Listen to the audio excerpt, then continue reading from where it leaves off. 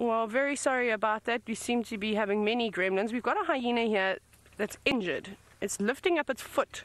Now, like I was saying to you, there was so much commotion going on last night. I'm just going to turn up this way, Craig, just to give Tax a spot to view it as well. I don't actually know what's gone on, but it's not uncommon to have, of course, domestic disputes, if you will, within the clan of hyenas. But that foot does not look good. You can see it's obviously in a bit of pain. It's holding it up. It doesn't want to put any pressure on it. So it could have been from a number of different things. It could have been running, and it could have fallen into a burrow of some sort. We often see animals breaking their legs like that. I don't know if it's broken though. It's a bit hard to tell from here, but it definitely doesn't look particularly good. So I wonder if that's why when we were sitting during pre-show, two of the hyenas actually didn't want to move at all. They kept looking back towards the tent, and that's exactly where this hyena's come from. It's come from James's favorite spot in the sands, from his tent. I don't know if they were in the tent. I doubt that they were in the tent. And that makes a lot more sense now why they kept looking back, but there was so much commotion. There was lots of squealing. So there's obviously been a slight altercation. We might pop past the den to see if there's anything happening there as well. But of course, you guys know how to identify these hyenas better than I do, so you're welcome to hashtag Safari Live with who you think this member could be. But it does not look too well. Maybe you must go back and have a rest. I think it's looking for the rest of the clan now. But the other three that we saw initially looked very healthy, looked fine, in fantastic condition. They were nice and fat. Like I said, even one of them was eating something, so I don't know what they were feeding upon. Just also listening, because they were communicating quite a bit earlier on this morning. Sort of soft whoops, sort of like a woo. They weren't doing the normal whooping sound, so it sounded like they were maybe just doing close sort of contact communication. Craig, should we go up again? Now, we must remember, now we've got an injured animal. We have to, of course, respect this animal. We need to give it room.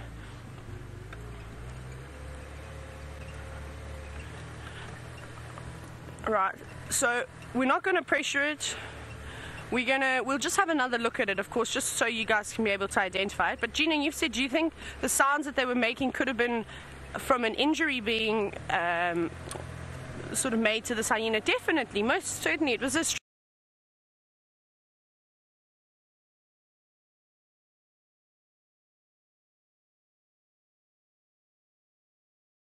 we're not going to pressure it. We'll just have another look at it, of course, just so you guys can be able to identify it. But Gina, you've said, do you think the sounds that they were making could have been from an injury being sort of made to the hyena? Definitely, most certainly. It was a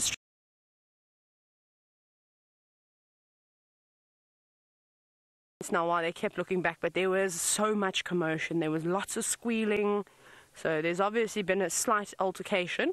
We might pop past the den to see if there's anything happening there as well. But of course, you guys know how to identify these hyenas better than I do, so you're welcome to hashtag Safari Live with who you think this member could be. But it does not look too well. Maybe you must go back and have a rest. I think it's looking for the rest of the clan now.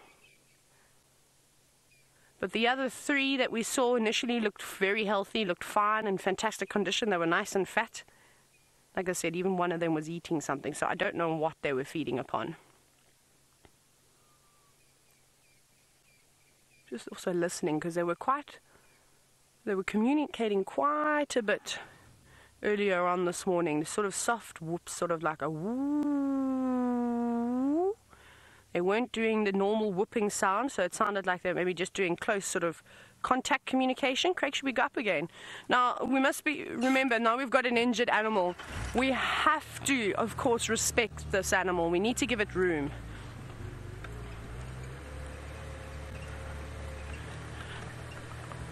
Right, so we're not going to pressure it. We'll just have another look at it, of course, just so you guys can be able to identify it. But Gina, you've said, do you think the sounds that they were making could have been from an injury being sort of made to the hyena? Definitely, most certainly. It was a strange noise. It wasn't a very pleasant sound that we were hearing. I'm just going to go up and we'll look from a distance. Like I said, I don't want to put too much pressure on an injured animal. It can't be very nice. You know, it's like when you go to hospital and you've had an operation, they're visiting hours for that exact reason. You need to get rest. So we'll just watch it as it walks. No, you see, now it's walking. Look at that. I suppose that just shows you how resilient these creatures are, because it didn't want to put any weight on its foot, and now look at it. It's fine. Excuse me. Wouldn't be a safari if I didn't sneeze. Okay, well, I don't know what was wrong with it. Maybe it just sort of jarred a joint. You know what that can be like if you do running and you roll your ankle. Sometimes it takes 10 minutes before you can put any weight down on it, but you eventually get it back again. So maybe that's what's happened. Maybe they were playing or chasing after that one hyena that had a meal and they were trying to steal it from her. And then there was an altercation that happened. So that's another thing. There's many different things that could have happened. We can only really just speculate. It's quite difficult to, of course, tell. But I'm just happy that it's putting weight down on its foot again. That makes me feel a whole lot better. But remember, these animals are resilient. They bounce back like you have absolutely no idea. So to be worried about something like a hyena,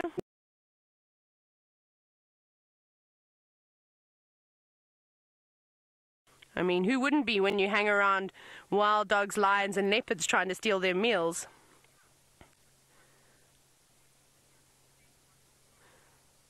Now, Sally from Oregon, you're wondering if the pack would help this hyena or if it will have to stay on its own. So typically we refer to a group of hyenas as a clan.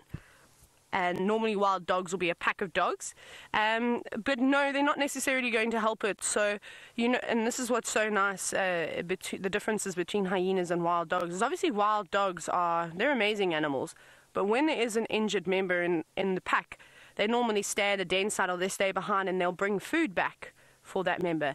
Unfortunately, that doesn't happen with the hyenas. Hyenas don't sort of regurgitate their food like wild dogs do. And I don't think that they would bring back chunks of meat. They normally bring back chunks of meat to den sites, as all the little ones will chew on them, but typically not for an adult. Like I said, I'm not sure which hyena this is. Megan, has anybody said who they think this hyena could be?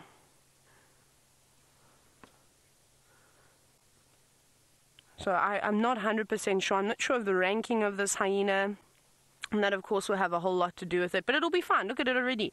We saw it just a couple of minutes ago not being able to put any weight on its foot. And now look, it's got a slight limp.